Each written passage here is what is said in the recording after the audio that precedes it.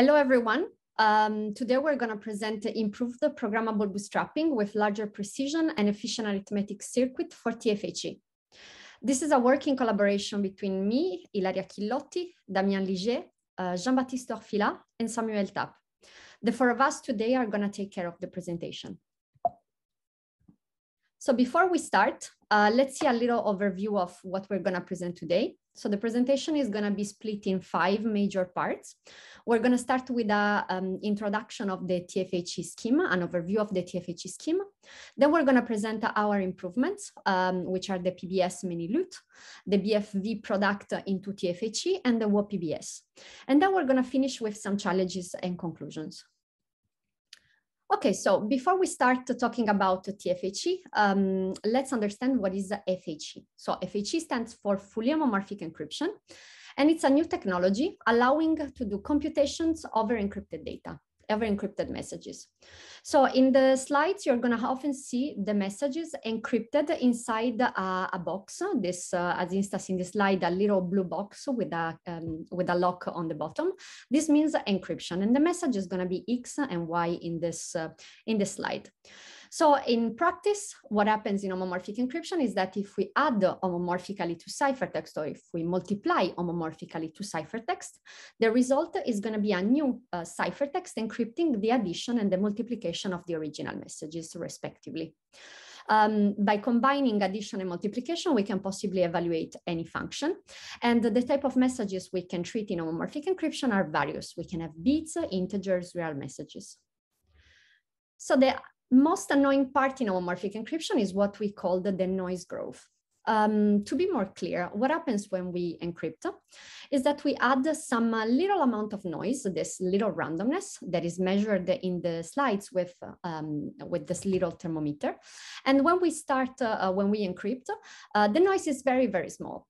However, when we start computing homomorphic operations, the noise grows. And when we do additions and linear combination, the noise grows a little bit. However, when we do multiplication and nonlinear operations, the noise grows faster.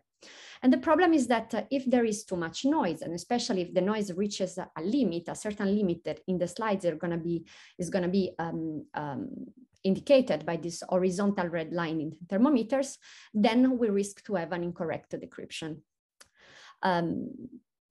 Thanks for us. There is a technique called the bootstrapping that allows us to deal with this noise growth problem. And TFHE, the scheme that we're going to use today, has a bootstrapping. So the bootstrapping of TFHE is very special. As any bootstrapping, it allows to reduce the noise inside ciphertext. So in particular, it takes in input what we call an LWE ciphertext. We're going to explain in a few slides what it is.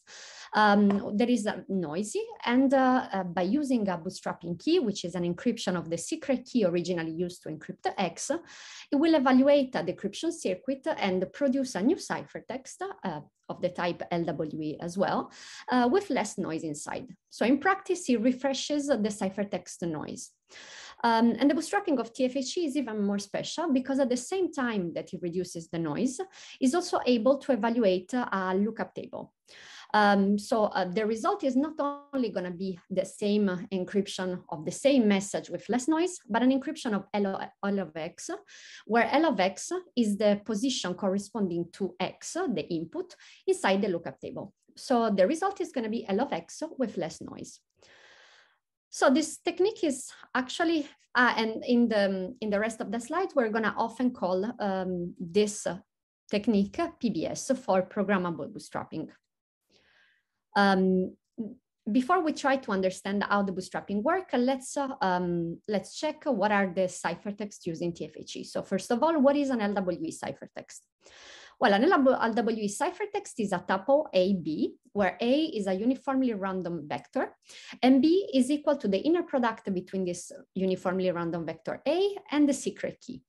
And then we have an addition of the message rescaled to a certain delta, and the error. So the error is generally a Gaussian error sampled with a certain variance, and the variance is going to be indicated in the thermometer.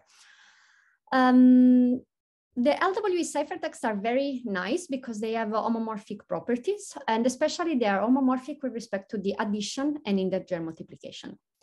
In TFHE, we not only use the LWE ciphertext, but we use also two other ciphertexts. The first one is ring LWE ciphertext, which are homomorphic with respect to the addition and the constant multiplication, and ring GSW ciphertext, which are homomorphic with respect to addition, constant multiplication, and multiplication as well. So this means that when we have two ring GSW ciphertexts, we can multiply them together, and the result is going to be a ring GSW ciphertext containing the product of the messages. There is an additional operation in TFHE that is largely used, which is called external product. And it's an operation between a ring GSW ciphertext and a ring LWE ciphertext. And the result is going to be a ring LWE ciphertext encrypting the product of the messages. Okay, so now that we saw what are the ciphertexts in TFHE, let's try to understand how the bootstrapping is done. So just to summarize what we said before, we're going to have an LWE ciphertext in input, quite noisy. We're going to take also in input a lookup table that we want to evaluate, and the bootstrapping key, that in the case of TFHE is a list of ring GSW ciphertext. We're not going to see the details because this is not important for the comprehension of the presentation. The output, as announced before, is going to be again an LWE ciphertext, this time encrypting L of M with less noise. So what is the operation that we evaluate during bootstrapping? Well, we homomorphically evaluate the decryption algorithm of the LWE encryption. And the decryption algorithm consists in two major steps. The first one is the computation of B minus A times S, which by solving the equations I showed you before, gives us in output delta M plus the error. And the second step is a rescaling and rounding, allowing us to retrieve the message M. So in order to better understand what is coming next, it's important that we visualize what is the LWE input, so delta M plus the error. So you can always imagine it as a list of bits where we have the message that is put in the most significant bits and the error that is in the least significant bits. And in this presentation, the message is gonna get values between 0 and P minus 1. Okay, so how does the bootstrapping work? So we have a first step that is called the modulo switching, which is a step of switching from the modulo ZQ, which is the original modulo ciphertext modulus, and a modulo to n, which means that we are going to select the log to n most significant bits inside this homomorphically of the input. So what happens in practice is that by selecting this log to n most significant bits, we're gonna preserve the message because the message is in the most significant bits. And if the error is not too big before entering the bootstrapping, then the message will also be preserved after modulo switching.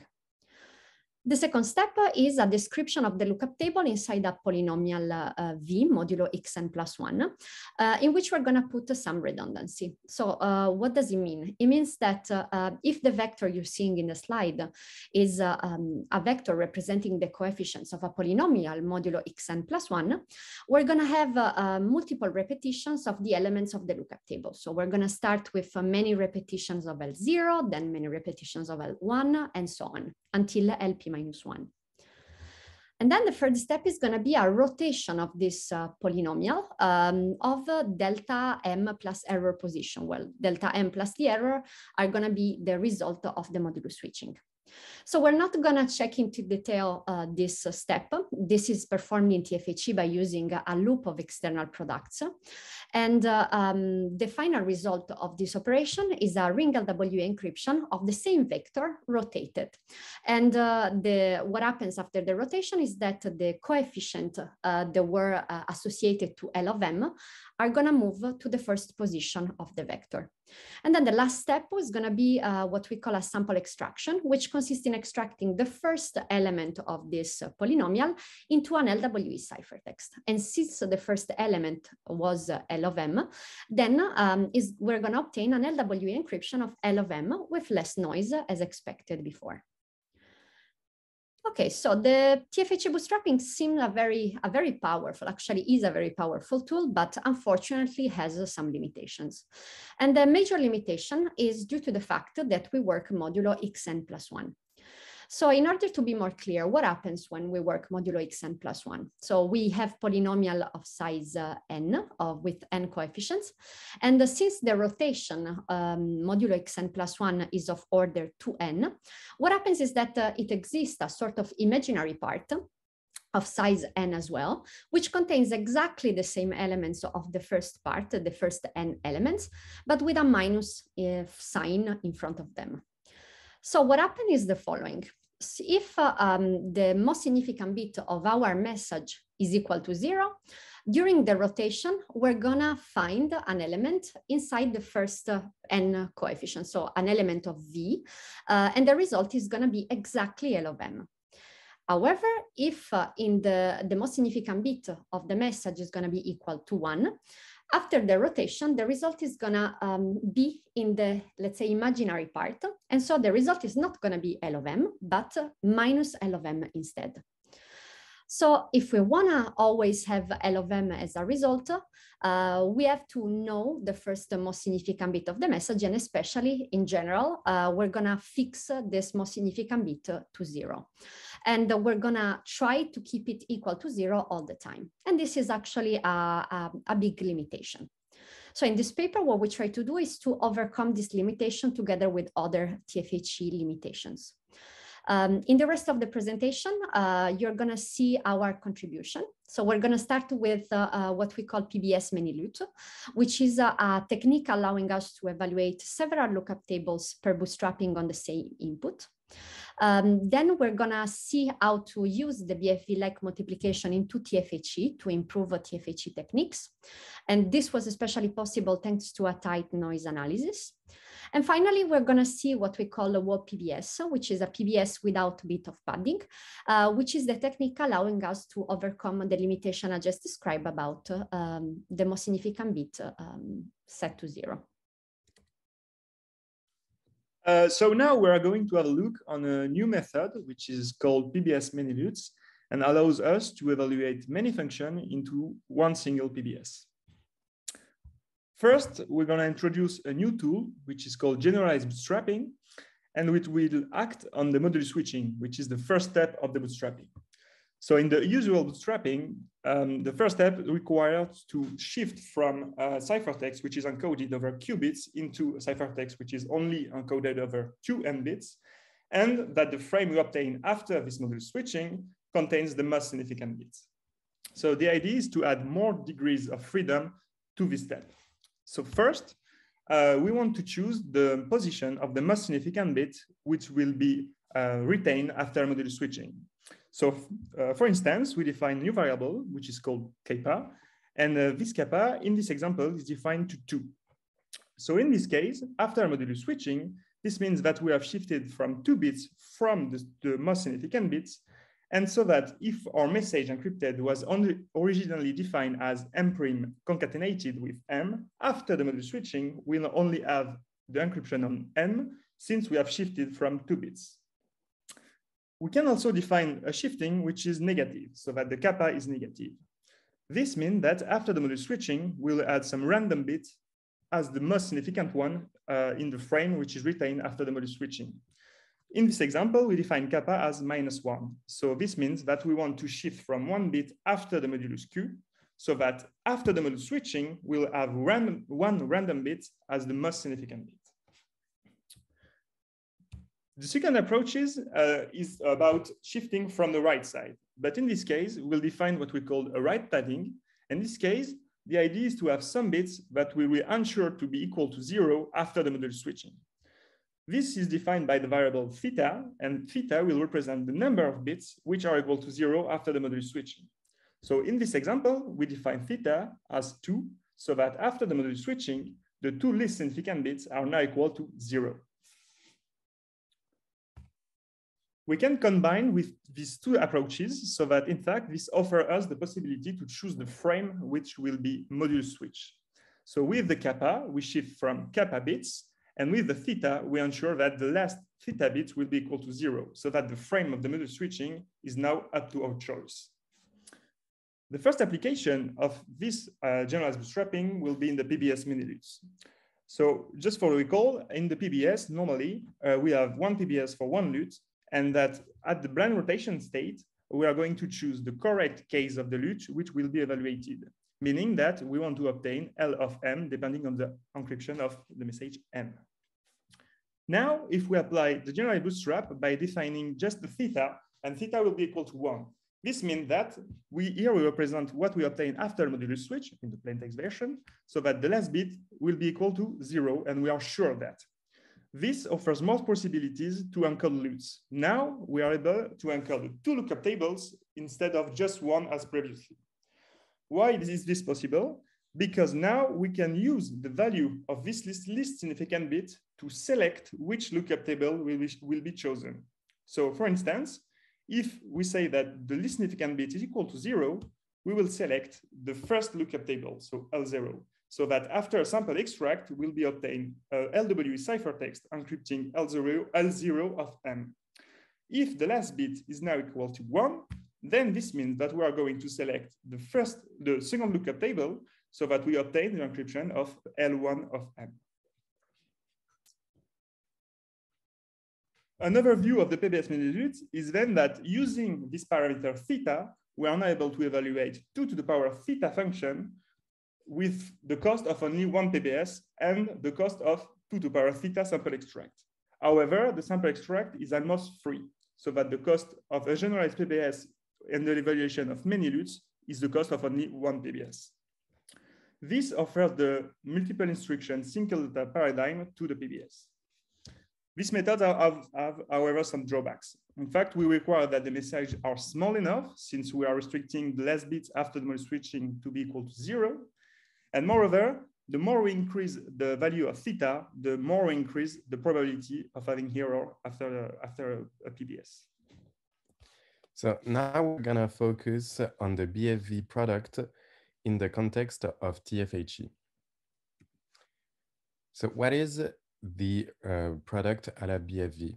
It's pretty simple. You have 2 ring LWE ciphertexts as input, and you compute a tensor product between those 2. You end up with a larger ciphertext encrypted with a bigger secret key. And what they do in BFV, they add this key switch to go back to the original secret key. So in this presentation, we're gonna call the tensor product followed by the key switch ring LWE product.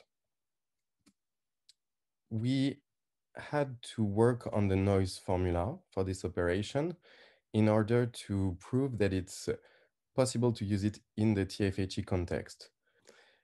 In the TFHE context, we have a small q, the integer modulus for the ciphertext. It means that we cannot have really big amounts of noise. So we had to work on this formula, and we did it in a generic way, meaning we can have different kind of secret key distributions. It can be binary, ternary, Gaussian, or anything else, as long as you can provide the standard deviation and the mean of the distribution. So we were able to use that ugly formula and prove that we can compute some level multiplication in TFHE. For instance, we can see that with a message precision of 4-bit, we can have 8 levels of multiplication. So to use it in TFHE, we have to convert LW ciphertext into ring LW ciphertext. Indeed, in TFHE, we mostly work with messages encrypted as LWE ciphertexts. So we're going to use this key switch, converting our input messages M0 and M1 into constant polynomials encrypted in ring LW ciphertext. Then we do the tensor product and key switch. We end up with a ring LW ciphertext encrypting M0 times M1. And to go back to LWE, we simply compute the sample extraction. So now we're going to see how this BFV product in TFHE can be useful to overcome the negacyclic property of the programmable bootstrapping. So we're going to start with this toy example. we consider ciphertext encrypting this plain text with a 0 in the most significant bits, and this lookup table L. When we do the regular programmable bootstrapping, we end up with a ciphertext of the message L of M. If now we look at what would happen if there was a 1 in the most significant bits, we end up with minus L of M. And that's exactly what we want to correct. A way to do that is to compute what we call the sign. So we use another lookup table. It's a constant lookup table. And if we go back to this plain text with a 0 in the most significant bit, we end up with an encryption of 1. If we now look at what happened with a 1 in the most significant bit, we end up with a minus 1. And it's easy to see that if we compute a multiplication between those two, we end up with what we wanted, which is L of M in both cases. So how to build this WOP PBS? We start with a ciphertext encrypting a plain text without any bit of padding. We start with pulling a bit, which is random because of the way we encrypt with LWE. And we apply the little trick we just showed you. In more details, we're gonna see what it is. You start with this ciphertext encrypting a random bit beta followed by your message M. You compute two PBSs, one for the lookup table you want to evaluate and one for the sign. And then you use the LWE multiplication we described, and you end up with the desired message L of M. So there are two PBSs to evaluate here, and we see that we can factorize them into one using the chim19 trick. But there is a price here. You add a little bit of additional noise.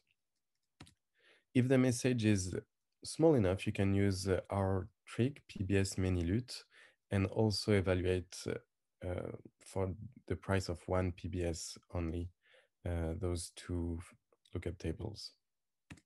So I'm going to present another way to achieve programmable bootstrapping without padding. So in the version Damien just showed you, we use the RLWE multiplication to correct the sign of the random bit in the MSB of the message. And here we use another technique. So we still have an encryption of a message M as input, and we want to obtain the evaluation of a lookup table L with M. So the lookup table L is represented in the bottom left of the screen. And so we don't want to work with this huge table. We want to work with lookup table twice as small.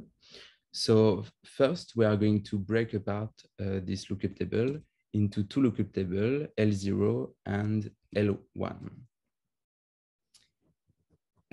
So now we are going to see how we can use L0 and L1 to obtain this encryption of L of M.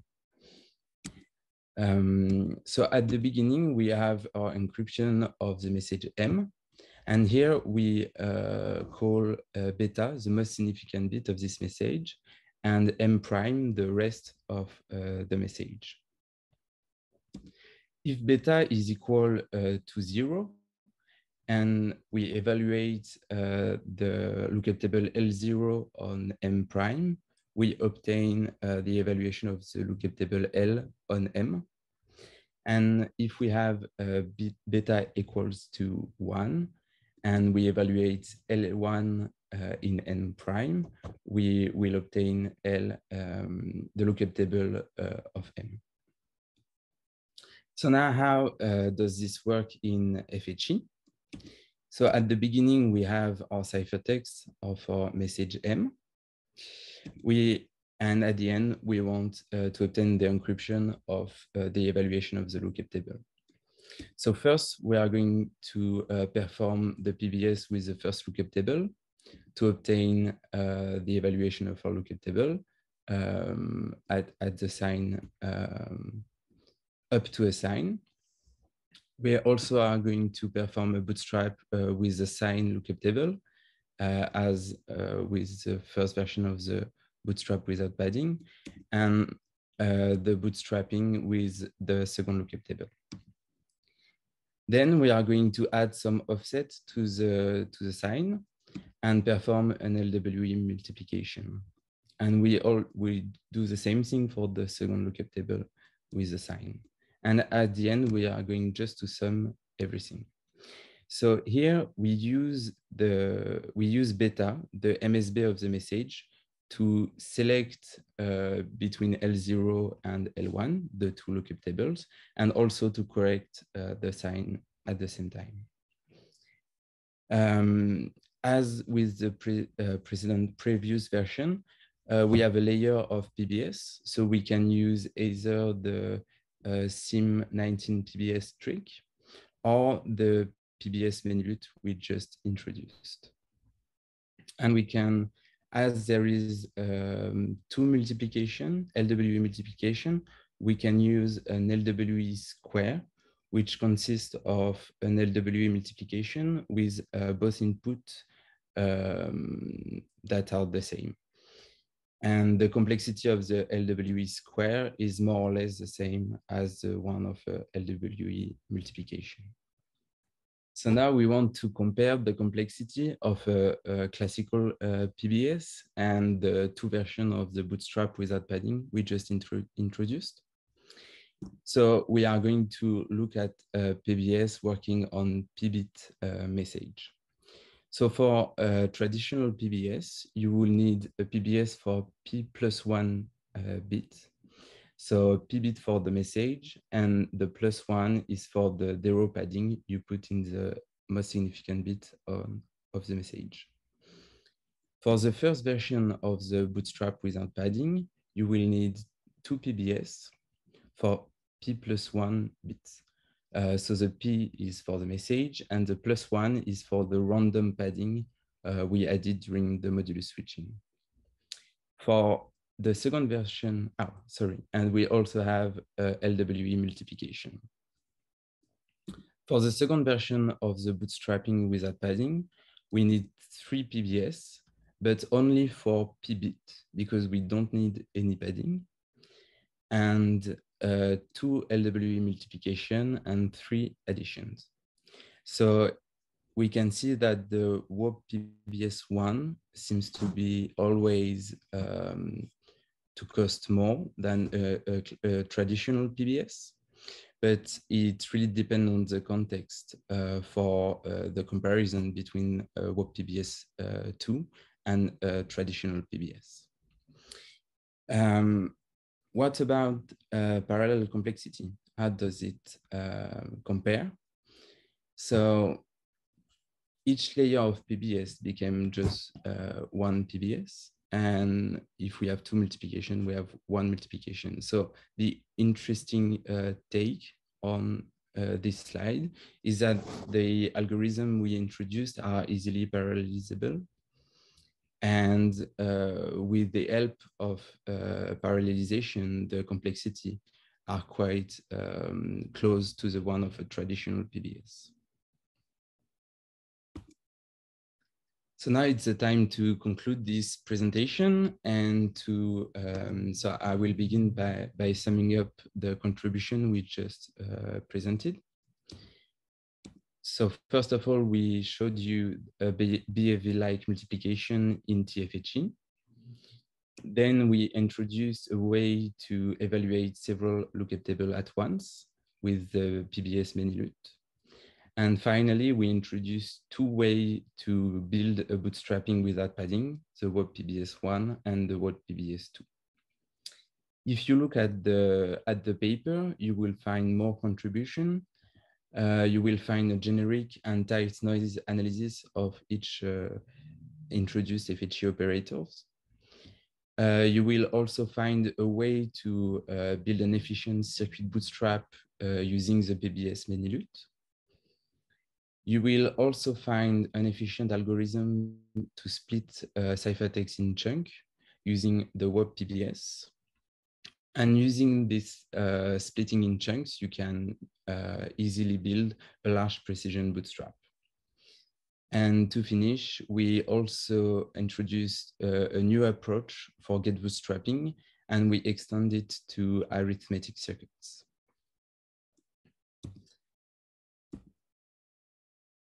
So finally, I'm going to introduce some open problems that still need to be solved. So first of all, we need to take a look at the FFT, because for the tensor product, we need a high precision FFT. Next, we want to experiment with hardware implementation, as it will be easy to parallelize everything and to play with the precision inside the FFT. We also want to find alternatives to the bootstrapping without padding we just showed you, because of the noise growth in those algorithms. And to finish, we want to improve the LWE to GLWE key switch, because as of now, it's a huge part of the complexity of the WOP PBS. Thank you for your listening.